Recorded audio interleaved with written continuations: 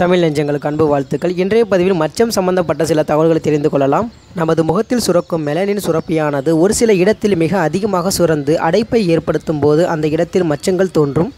பிறந்த சில குழந்தைகளுக்கு கால் அல்லது கைகளில் பழுப்பு நிறத்தில் மச்சங்கள் படர்ந்து இருக்கும். இது அவர்கள் வளர வளர மறைந்துவிடும். மேலும் கருப்பு, வெள்ளை, சாம்பல் மற்றும் பழுப்பு நிறங்களிலும் மச்சங்கள் காணப்படும். ஆரோக்கியம் என்ற அளவில் மச்சங்களினால் பாதிப்புகள் ஏதும் பெரிதாக ஏற்படுவதில்லை என்று சொல்லப்படுகிறது. ஆனால் மச்சங்களின் மேல் அரிப்போ அல்லது திடீரென மச்சத்தின் அளவு பெரிதானாலோ கவனிக்க வேண்டியது அவசியமாகிறது. மேலும் ஓரளவுக்கு மேலும் மச்சத்தின் எண்ணிக்கை அதிகமாக இருக்கும் பட்சத்தில் மரபணு கோளாறாகவோ அல்லது சரும புற்றுநோயாகவோ இருப்பதற்கான வாய்ப்புகள் உள்ளது. உதாரணமாக முதுகு பகுதியில் 6க்கும் மேற்பட்ட மச்சங்கள் இருந்தாலோ அல்லது உடலில் பழுப்பு நிற மச்சங்கள் அதிகம் இருந்தாலோ அவற்றை பற்றி தெளிவுபடுத்திக் கொள்வது அவசியமாகும். மேலும் பிறக்கும் போது இருக்கும் மச்சங்கள் தவிர சிலருக்கு வளர்ந்த பிறகும் புதிதாக உருவாகலாம்.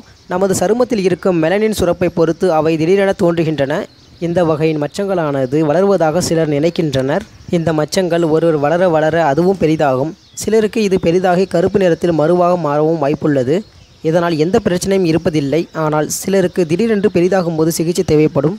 ஒரு சிலர் மச்சங்களை நீக்குவதற்கான முயற்சியில் இறங்குகின்றனர். அதற்கு மருத்துவர்கள் மச்சங்களை முழுதாக நீக்க முடியும். மச்சங்களை பொறுத்தவரை நீக்குவதற்கு லேசர் முறையை பயன்படுத்தலாம் என்றும் அறிவுறுத்துகிறார்கள். இதற்கு ரேடியோ ஃப்ரீக்குவென்சி முறை உகந்ததல்ல என்று மருத்துவர்கள் கூறுகின்றனர். மேலும் முறையான பிளாஸ்டிக் சர்ஜரி மூலமாக மச்சங்களை அகற்றலாம் என்றும் மருத்துவர்கள் தெரிவிக்கின்றனர். முக்கியமாக மச்சங்களை சரிவர முழுமையாக நீக்காமல் விட்டால் அந்த இடத்தில் காயங்கள், அரிப்புகள் தோன்ற ஆரம்பிக்கும் என்றும் அறிவுறுத்துகின்றனர். அதிகபட்சமாக சரும புற்றுநோய் கூட வருவதற்கான வாய்ப்புகள் அதிகம் என்கின்றனர் மருத்துவர்கள்.